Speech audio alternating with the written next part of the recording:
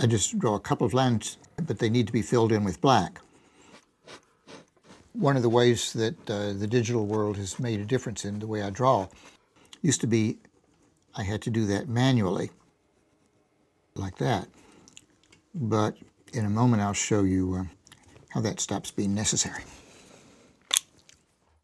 Howard Cruse was one of the greatest cartoonists of his generation, and is affectionately known among those of us in the LGBTQ comics community as the Godfather of queer comics. Howard Cruse unfortunately passed away in November of 2019 from cancer. Howard's work was spectacular and groundbreaking, both in how he transformed the craft of cartooning and in the complicated content matter he addressed. Howard was also an activist, a mentor, a community builder, and a very, very generous friend. Some of Howard's many friends and colleagues, as well as cartoonists that he influenced, are here to share their memories of Howard and his work.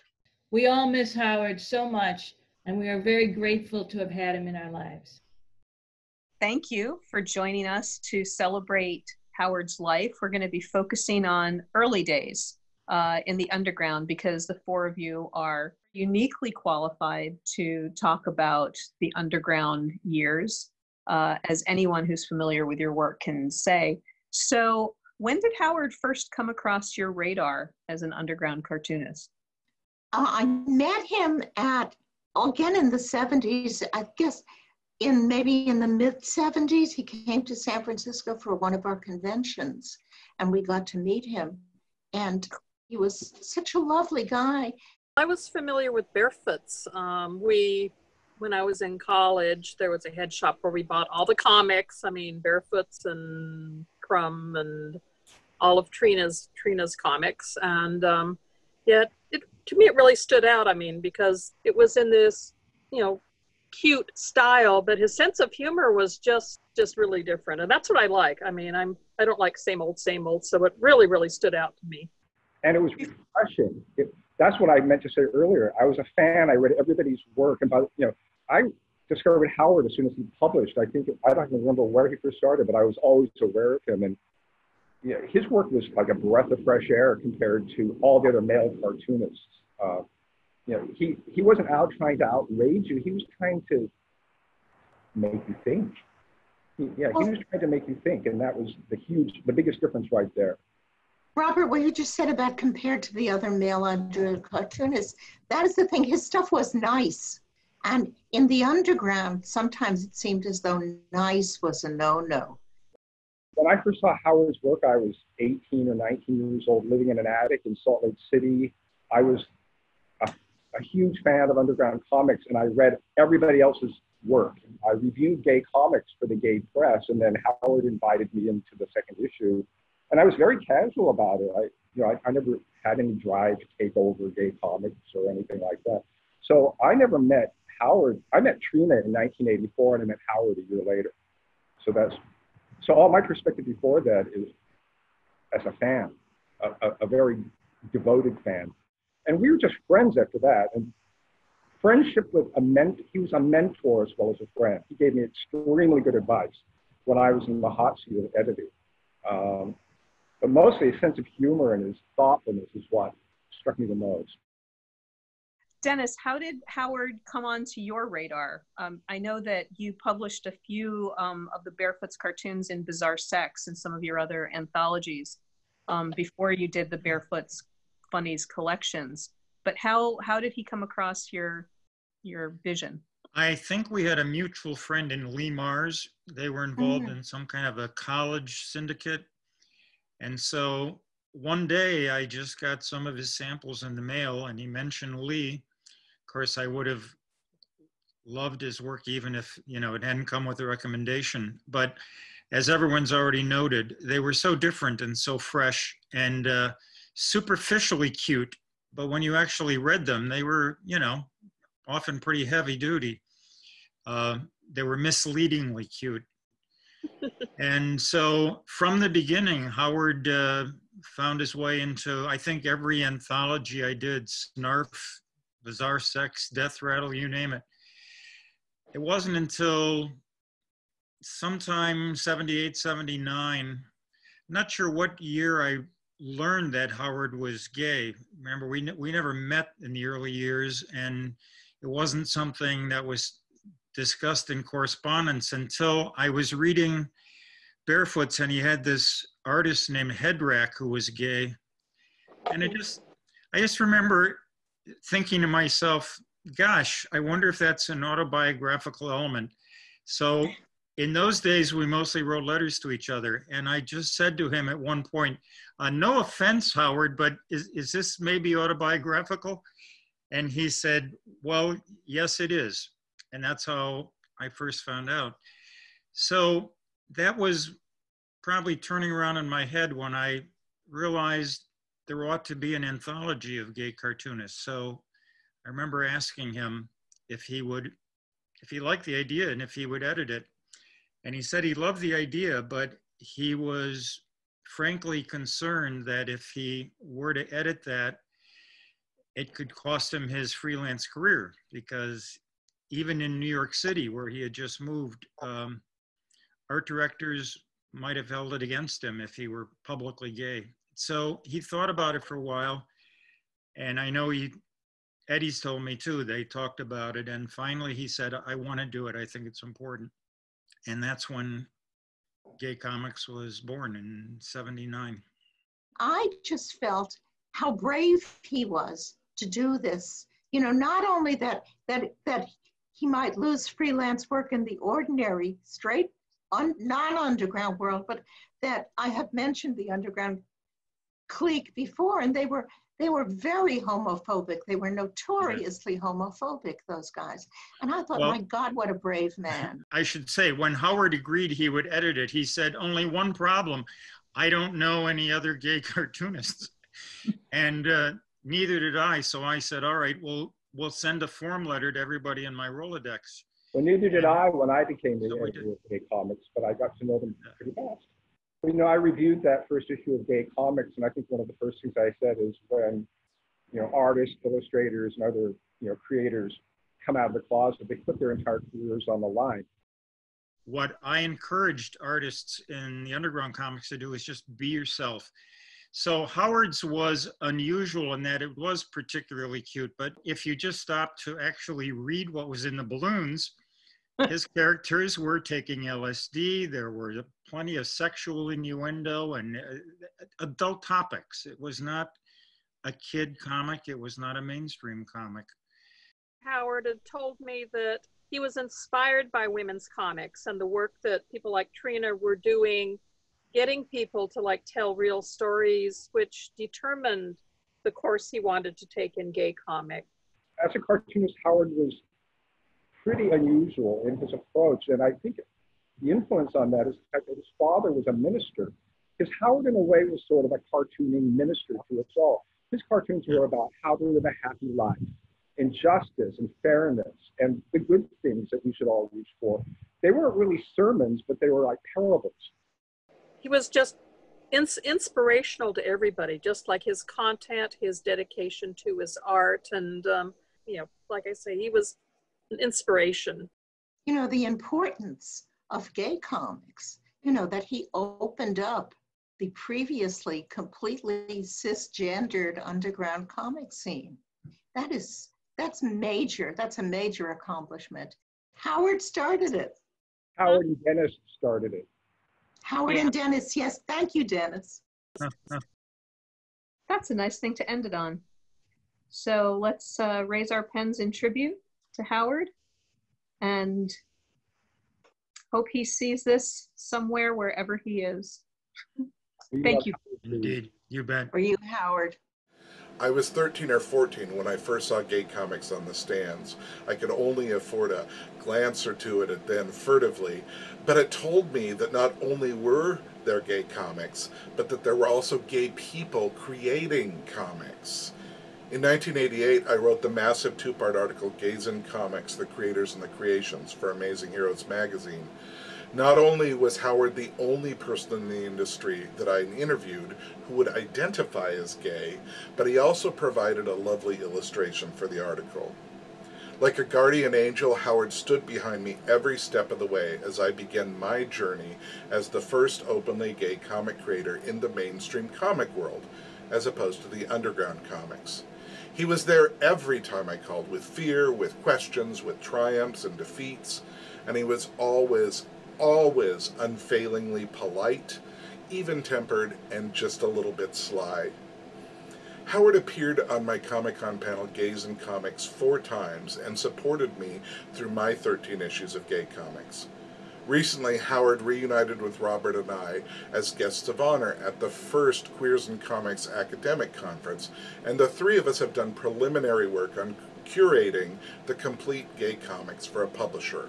While we all did groundbreaking work in the field and created opportunities for LGBTQ creators worldwide, Robert and I always bowed down to Howard's history and birthing of openly gay cartooning. And now, Howard is no longer here.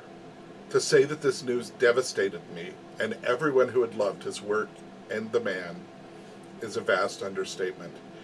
If there is any justice in this world for a talent as great as Howard Cruse's and a soul as forthright, readers will go pick up his books and have a chuckle, and his soul will be as he wanted it, dancing naked with the angels.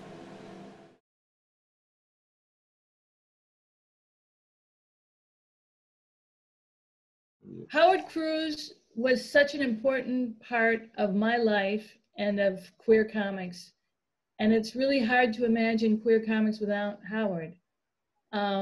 He was one of my first mentors, and he created a community where we could all thrive. And I am here with a group of cartoonists to talk about Howard. Ivan. Howard was a pretty big influence on me. He took me to my first comic book convention to sell my comics. He invited me to sit next to him, which was an amazing, interesting experience, particularly since like we had this bubble. It was such a crowded convention back then. We had this bubble that was like no one would go through and enter, and it was like this weird void.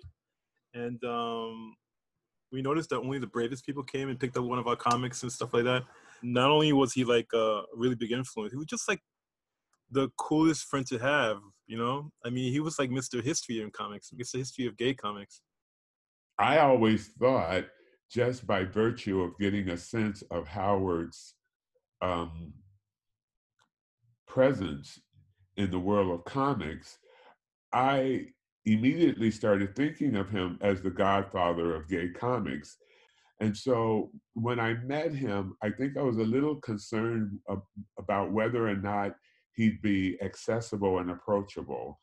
And I just couldn't believe how warm he was to me. Yeah, I was also, Rupert. I was like, what is this guy like? You know, his gay comics, to me, I consider them underground. At the time, they're definitely fringe, but his style is high contrast, black and white drawing. I was like, wow, this guy is like a seriously improved version of Robert Crumb. You know, he was ours. So when I met him, I don't know what I expected, but here was this quiet, unassuming Southern boy standing there, you know, but then I realized he was so astute. He was standing there like a sponge, taking everything in, like from a 360 vision. You know, he was fantastic and so supportive, you know, and so humble. You know, he didn't blow his own horn. He just did his thing, and he totally was the godfather. He paved the way for so many different styles and all of us, you know, and it never ended. It still continues to this day. He was a definite trailblazer, you know, and the sweetest guy who had a really severe inside edge that came out in his work too a lot. So definitely influenced me. Amazing man. I think it was like 93, maybe 94, but I think I'm going to just say 93. And that's when I met him, and I was really awed. I had been reading Howard since my roommate like in the early 80s gave me these comics, these gay comics. I was like, WTF is gay comics? What? I felt I had like come home. I just ravished them all four. He edited the first 4 issues, and they're all classics and they're wonderful. And I wish they could get reprinted in a beautiful book or something. So when I got to actually meet him, I was in awe and I was nervous. Also, would he be approachable? Would he be this kind of godlike figure? No, Howard is just like totally, you can talk to him like anybody else. He's a Southern gentleman. And over the years, he helped me so many times. He always showed up. Every time I had something going, whether it be at a panel or a book signing or whatever, he was always there. And he showed up. He was a real Southern gentleman and just an amazingly talented person. So. Thank you. From 1983 to 1985, Howard did a comic called Wendel that was printed in the Advocate, and it showed a story about gay community, which no one had ever really explored in comic form. Ivan, do you want to say something about Wendel? You know, Wendel was one of, The Advocate was one of the first things I picked up when I was kind of like feeling myself and my orientation. I remember maybe the last year of my college, 83, I picked up the book and I just like read this comic and it was just, I wanted more and more and more. And I remember Wendel was kind of like crunchy, you know, and it was crunchy like Howard was, you know. And when I mean crunchy, it's like, you know, Howard seemed to be, like the 70s was really influential on him, the 60s and the 70s. And, you know, and him and Eddie together, they just seemed like a photo frozen in the 70s, whatever shit they came up, and their clothing style and the way they acted, and just like, this is Howard and Eddie, and this is the way they are, and this is this sweet Southern thing. And that was in Wendel. And Wendel was really interesting because it was political. It showed different points of view. It showed, it did show family, gay folks as family. You got to remember that back in the old days, gay people were kind of treated as victims or evil people. In a lot of the media, on TV, or people to laugh at. And seeing a comic like that, where not only they have a normal life, but they have like concerns just like we do. And yeah, the sex was there too, because of course that was an important part of life. But it wasn't like this all porny kind of sex that we had gotten in so many gay comics back then. It was like this really interesting kind of like warm sex between characters that cared for each other and loved each other. And that was like really, really important to see and very influential. The more I think about how, I really think Howard changed the game for a lot of us, you know. Reading the Wendel strips when I did was a great influence for me in terms of the community and the way I ended up creating a world for the Brown Bomber and Diva. That was another way I felt like I was really influenced by Howard. A lot of what Howard did, especially those, you know, the Wendel and Stuck Rubber Baby, came from his heart, you know, and his emotional state. And he outlined the struggles, you know, and his deepest feelings and what went on in his head, emotionally, stuff. And that really touches people, you know. And also he was one of the I think somebody might have said this already, it was like one of the first places where we saw ourselves, you know. And that's always huge, you know, because here we are, you know, we're gay, some of us are of color, and where did we see gay characters? Like, you know what I mean? Nowhere when he started. So that's always a breakthrough moment for people, you know, and that's what I got from Wendel. I think probably the most groundbreaking thing about that strip was everything came from character, you know, it was very character based. And that's always what I ended up doing with my strip Curbside. And that's what Allison ended up doing with Dykes to Watch Out For too. I mean, I think it was more, things sprang more from their interiors than things happening to them. Although certainly a lot of things happened to them, a lot of outside forces. This was the Reagan years, which, you know, you reread it and you remember how hard those years were, how really difficult they were. So yeah, that it was groundbreaking, and again, it all sprang from character, and the characters they were broad sometimes, they were a little larger than life, but they were all very, very human. So Yeah, one of the things that was so impressive about Wendel was that he included a very broad range of the gay community. So he had female characters, he had characters of color, he dealt with things like AIDS and the Reagan world of politics. But it wasn't like some of the early queer cartoons were very much one very small section of gay white men. And Howard really had a huge community in Wendel. Then Howard's next big project was Stuck Rubber Baby, which took many years to complete. It was published in 1995, and recently we've just come out with a new 25th anniversary edition of Stuck Rubber Baby. This is a graphic novel based on Howard's own experience of producing a child accidentally. And it took place in Birmingham during the civil rights activities of the 60s and 70s. Well, the 60s really, and Howard lived in Birmingham during that time. So he deftly wove together a story about a gay man coming to realization of his own sexuality with the backdrop of the civil rights movement. So he was dealing with a lot of very complicated topics. And the art is incredible and mind-blowing. You know, I was like, oh, this is going to be another story of a white man experiencing civil rights, right? So there was an issue at that first before I read it, but then when I read it and I saw how you weaved his own coming out with the civil rights thing, how the people who helped him come out were people of color, how going to the black gay bar was just such a huge experience for him, and it kind of changed his life, and how that's kind of story and the music and the way people were and the drag queens and the people he loved and all kind of mixed together, then you just felt like it was just real authentic experience, and it was a beautiful thing. It was a really beautiful thing. The art was impeccable, of course. I mean, and I could see that he took a long time to make it as good as it was, right? A really long time. It just ended up blowing me away because I thought that even when people of color appeared in the works of other queer cartoonists, sometimes the characters felt incidental. And I was just happy to see that people were incorporating other people of color in their works. But I was really astounded how Howard really balanced those two communities of color and queer people.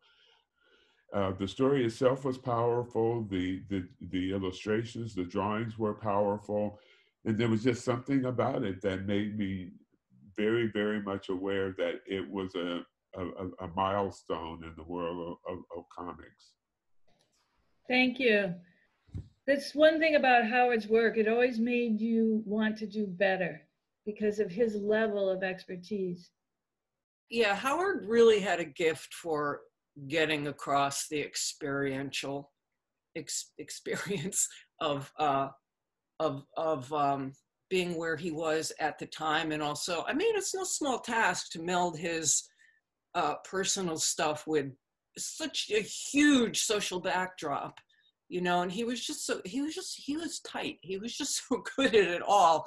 His draftsmanship, his consistency, and his storytelling abilities were off the hook. I remember he said to me once, you know, yeah, it took me 4 years. And I was like, you crosshatched for 4 years? You know, his arcs, his crosshatching, his lettering, his character development, his storytelling. He was, you know, he had it all. He had it all. He was like the cartoonist. He did set the bar for us. I think we all, I mean, I'm the most inconsistent cartoonist out there. And sometimes I go, I'll do an arc or something. I'll be, oh my God, Howard would like, you know, retch over what I just did. But that was my style. He was truly inspirational. I mean, he didn't cut corners, you know, and he'd come out with these tomes, you know, and he didn't hold back. He was not afraid to go into difficult subjects.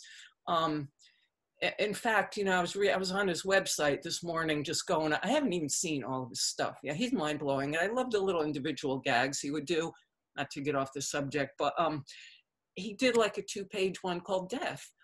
And he talks about, well, hopefully you know, after I'm gone, my work will make somebody chuckle. I was like, oh, Howard, you have no idea how much we love you and what a mark you left. You know, I think he'll see what's coming for him. I think he's aware of what's going on.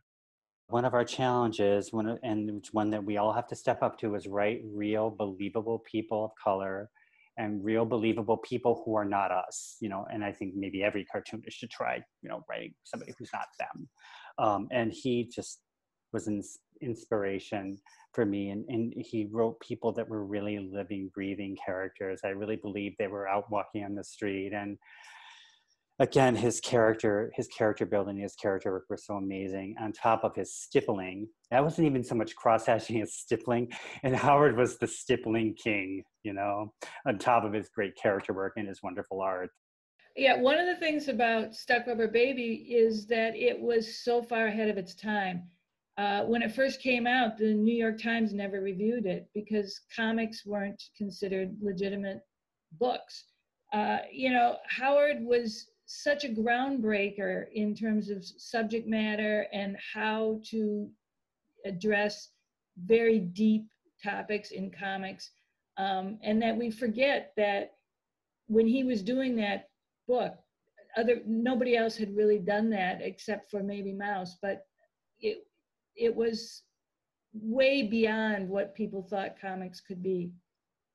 Howard's art was so amazing, but I also am really impressed with him as a graphic designer because his lettering was beautiful, his page layouts were beautiful. Stuck Rubber Baby had those bleeds.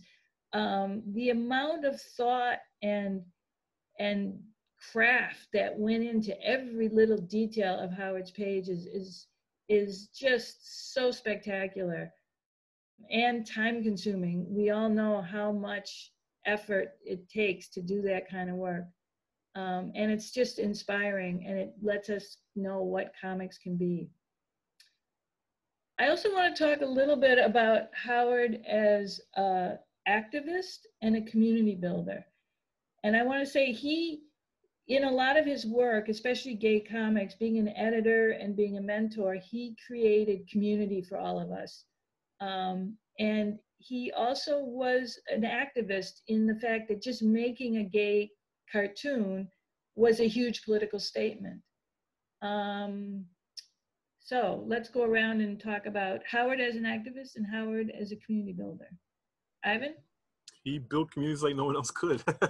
He was like the guy who pulled everybody together, whether it be for an art event or a social function. And I think he kind of modeled that for us, because I think all of us in this room in some way does that now, or does that in a career, that we put people together. We do organizational events, we do community events, we champion causes, we do work specifically with causes and get people around it. And he kind of role modeled a lot of that for us. I was very aware of how unique he seemed to me as a young cartoonist, because I think it's a very political act for any of us to draw cartoons that in some way embodies our community. And I was really aware of how Howard's work, to me, was really one of the first strips that kind of embraced the idea of intersectionality. It just really encouraged me to open up the parameters of my strip, to not simply deal with the world of gay dating or relationships and things like that. So to me, that's one of the lasting legacies, I think, that sticks with me, that I got from Howard. I think Rupert said it very, very well. Comics are activism, art is activism, but he opened it up for us, for queers. It was an entirely new world. He opened the door. you know, and like you said, it influenced you, Rupert, to open up your parameters. And I think he did that for a lot of people. You know, a lot of people have followed in that. And he gave us a huge voice, you know, and someone said it before, I think, how accessible comics are. You know, you can read a lot of theory, you can read a lot of, you know, the Anarchist Cookbook and stuff like that. But like to open a comic book and be drawn in by the art, you know, he was up on like the more Drucker level to me, like staring at a panel forever. And then like you guys said, and then reading it, it was almost like the art blew you away. But back to the point, yeah, he gave a lot of people permission and confidence and encouragement about tackling subjects. You know, like it took the fear away. Here he did it, and you knew there was a readership. You knew you were going to reach a lot of people. He showed us. He showed us how to do it. Yeah, Howard really paved the way. I mean, he basically created the template with Gay Comix. I always thought about Gay Comix when I did my own anthologies in the ensuing years, and tried to gather women together and men together, yeah, he had dimension, and he brought that dimension to his output. And I know he was a huge activist and stuff. I'll stick to the comics because I didn't live in New York that long with him, but I know he did a lot of that. Gay Comix, like starting Gay Comix, was a real political act, a huge political act, and it really endangered his career to come out as gay, doing so, and he was really open about that. And he paved the way for Jen Camper and Rob Kirby and Ivan Velez and Diane DiMassa and all the rest of us to like kind of be our authentic selves and try to, he gave us something to live up to. So, love you, Howard. Well, thank you. I think I want to add one thing is that everyone always talks about how humble and generous Howard was, and he was that, but he was also incredibly courageous, and his braveness is what allowed so much of the cartooning world to follow in his footsteps. And I really, again, I can't imagine a world of queer comics without Howard. I feel him with us all the time. You know, I miss Howard. It's just this new reality that he doesn't exist in now. It's just it's freaky to me. But I also know that I have enough of Howard inside of me already. It's like he's in my heart and stuff. And I can't say that about a lot of people. I mean, but Howard was the guy who got in there, and you know, and he affected me, and he affected my work, and he affected the way I felt about myself and about my work. And I miss him, but I know that he's here. So it's just good that he can affect people like that, you know? Yeah, I as much as we all miss him, I alternate between the sadness that he's not here and then the gratitude that we even got to live in a world with Howard Cruse. Yeah. Icon. Love you, Howard. And thanks for Howard, thanks for everything, like, you know. And it's so good to see you guys. I'm so glad we got to do this. I know. Really, really, really great to see you guys. Yeah, yes, I know, it's really fun. Yeah. Very cool. Love you guys.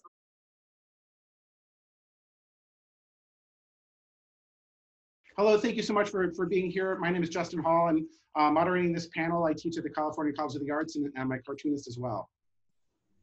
So Ajuan, I wanted to start with you. You're a scholar of comics as well as a cartoonist yourself. So I'm wondering what your personal history is with Howard's work, and do you look at his legacy through two different lenses, as an academic and also as a creator yourself? I do. My personal history is that in the 1980s, when I was a college student, Gay Comix was one of my first exposures to the queer community beyond the limited experiences on my own campus. And as such, the everydayness of the lives depicted in the various comics in Gay Comix was really remarkable, as were the diversity of comic creators. So it gave me a sense of how big the world of queerness could be. As an academic, I really look at this pivotal moment, particularly in the 1980s, when we see Gay Comix and we see Wendel, in which people at the margins realize that or kind of capitalize on the fact that just representing the diversity of their experiences, just living in their regular lives without necessarily anything particularly heroic, is transgressive when they have been silenced in the past. Thank you. Tara, you also wear two different hats as publisher, editor, and also a cartoonist. Do you also kind of see Howard's legacy through two different lenses? Well, certainly on the publishing side, you know, my first exposure to gay comics was in the 80s, and I was a closeted suburban teenager. And back then we didn't have the internet, and direct sales shops were afraid to carry anything that didn't turn a profit for them, namely the big two, Marvel, DC, and some of the more sci-fi and action-oriented indies. And the only way I could get gay comics in the 80s was mail order. And it would come to my house in a brown paper wrapper. And I was afraid that my parents would get to it first and to have some sort of you know, fit of curiosity, and the gig would be up. But it was, you know, basically it was sort of a message from outside of Overland Park, Kansas, you know, that there are people who live their lives and they have different sexualities, different approaches to gender and life, and that was something that really affected me.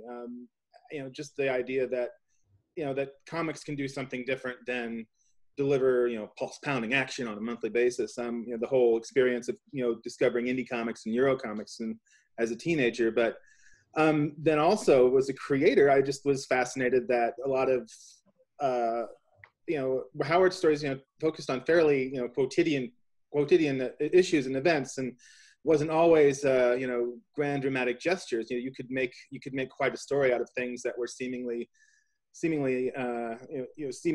commonplace. And another thing, perhaps a technical thing that always fascinated me about Howard Cruse was he was notorious for using a rapidograph pen. And again, nowadays it's the Wacom pad and digital drawing that's going to destroy art as we know it. Back then, the technological advance that was going to destroy art as we know it was the rapidograph pen. And I had then and still have hands too shaky to handle a brush. And so I, with my Jack Kirby sized ham fists, gravitated toward the rapidograph pen because it was controllable, and was told by much more talented people than I that I couldn't do that. That was not the right. You needed to use crow quills and brushes. And realizing that three of my favorites, you know, Howard Cruse, George Perez, and Robert Crumb all used rapidograph pens, sort of vindicated my choice. So that and necessitated it. But yes, Howard Cruse made my teen years a little less bleak.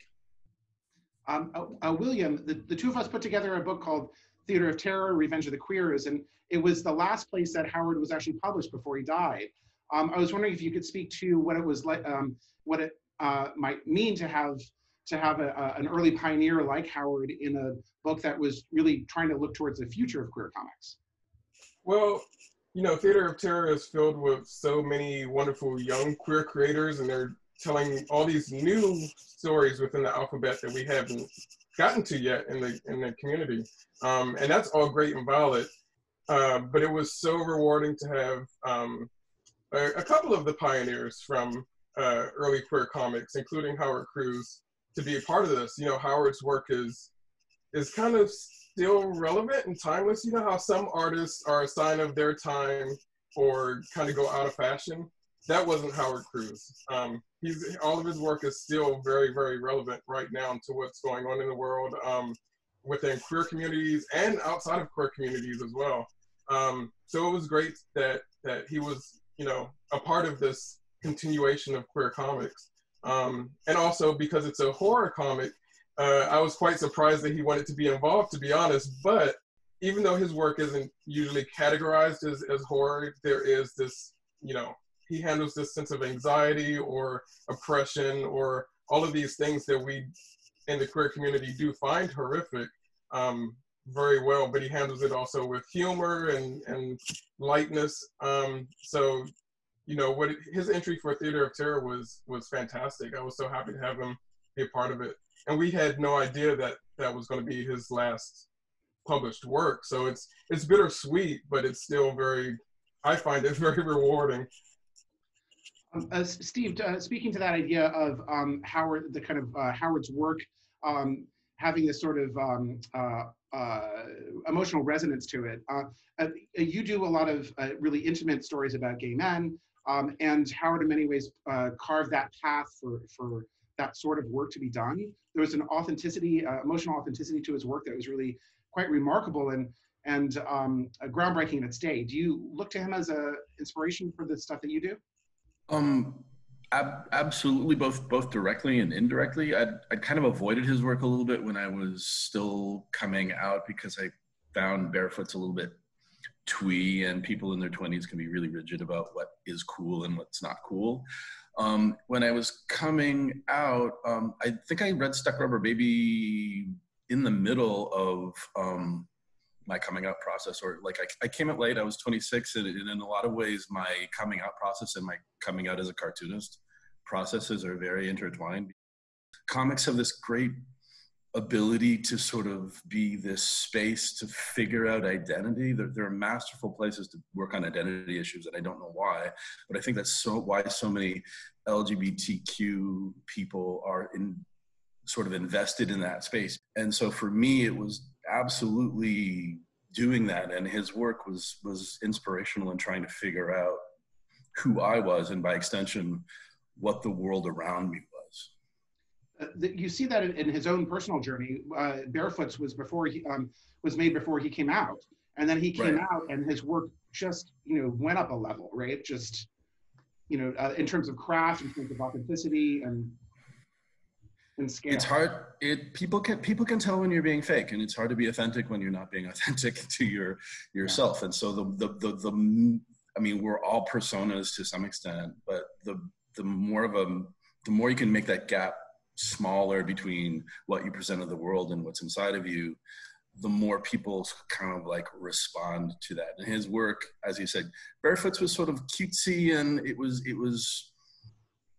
constructed, but his Gay Comix stuff felt far less constructed, and Stuck Rubber Baby it's like not constructed at all. I mean, it is obviously it's masterful, and there's skill there, but it doesn't feel like artifice. It feels like his documented observation of a period of time, and that's why I think it works.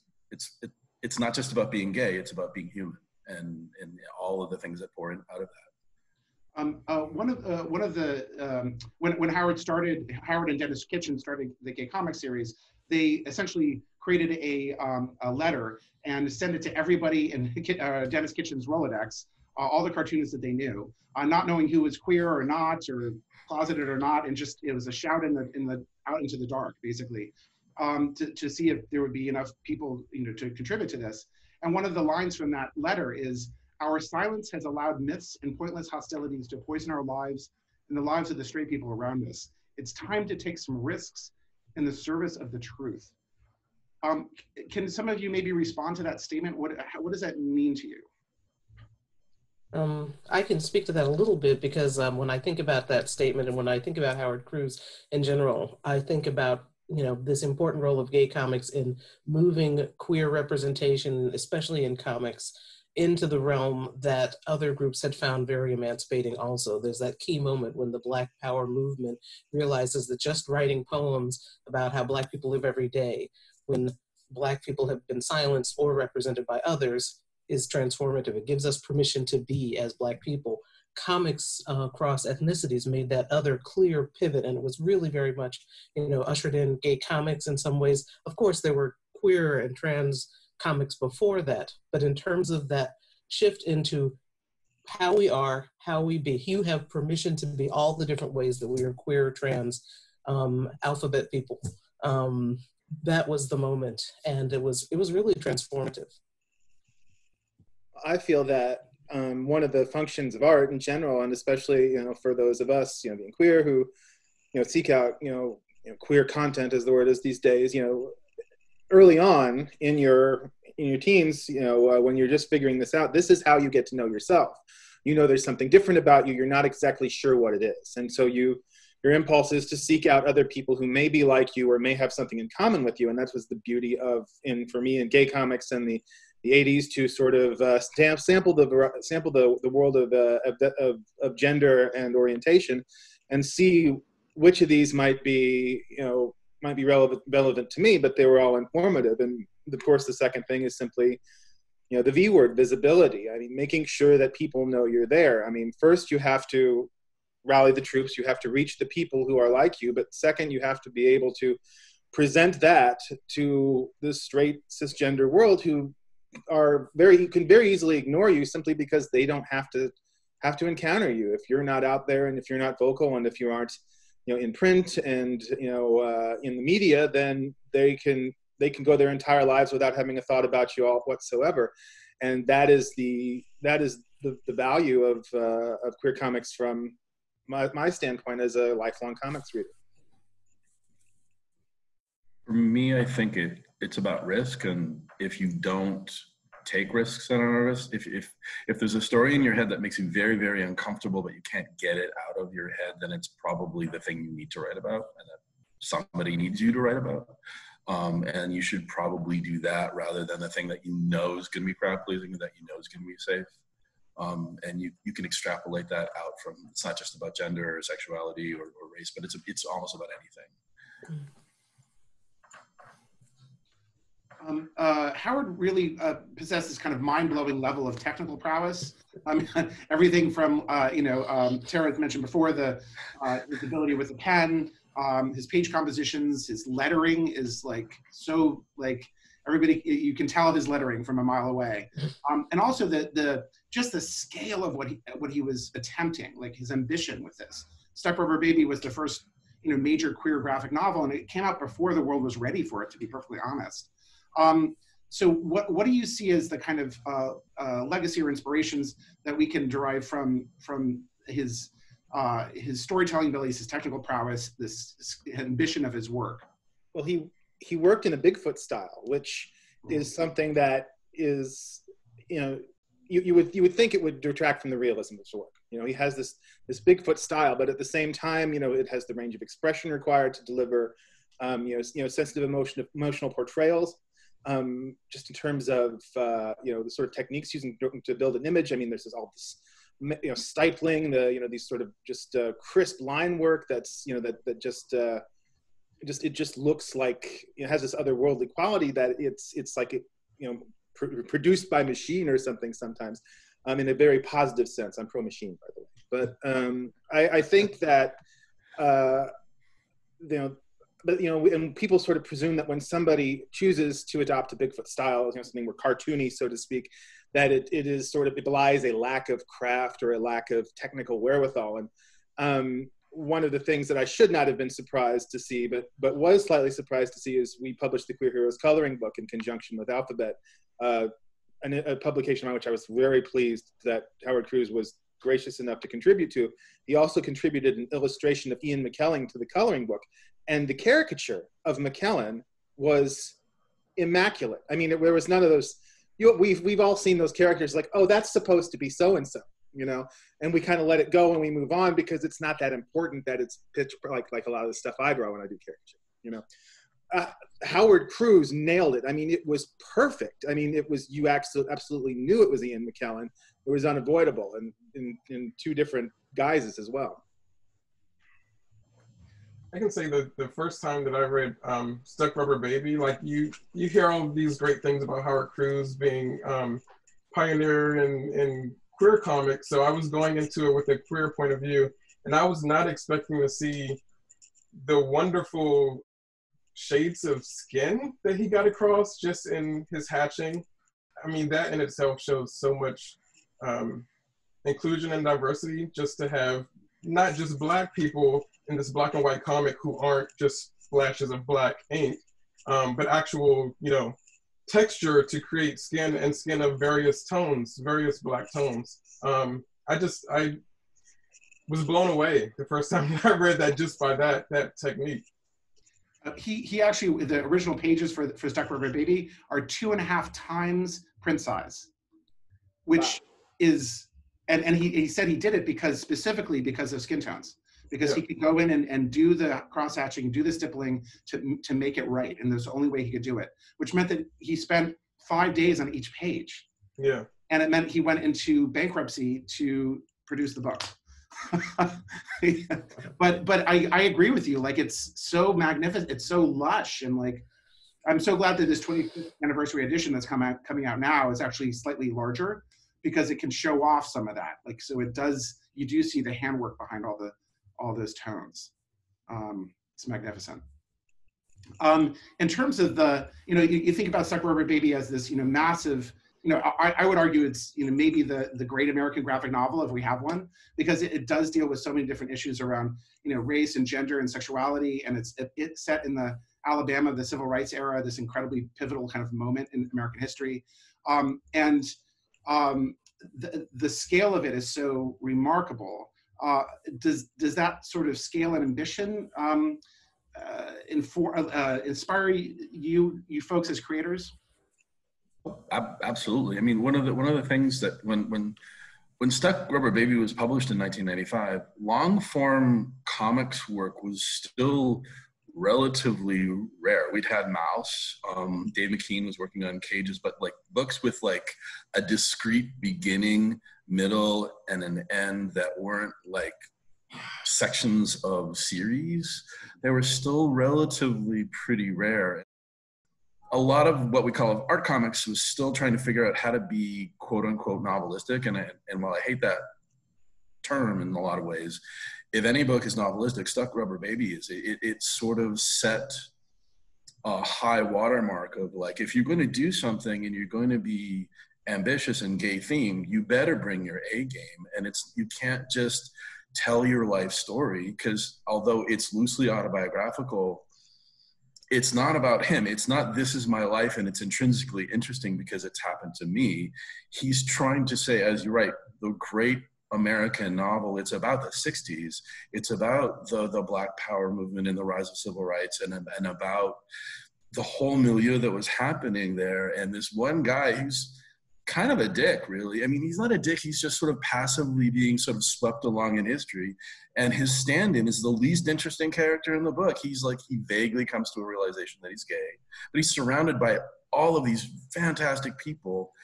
And I wish a lot more autobiographically themed work, including my own, would be a little less solipsistic and self-involved and more like, what is the world that we are in? And so, yeah, he set standards, because the thing that book communicates is, what I've been doing all along is not good enough, and I am going to stretch and accommodate my artistic prowess to fit the ambition of the work that I'm trying to tell. And he did it. And if only the rest of us could do it half as well.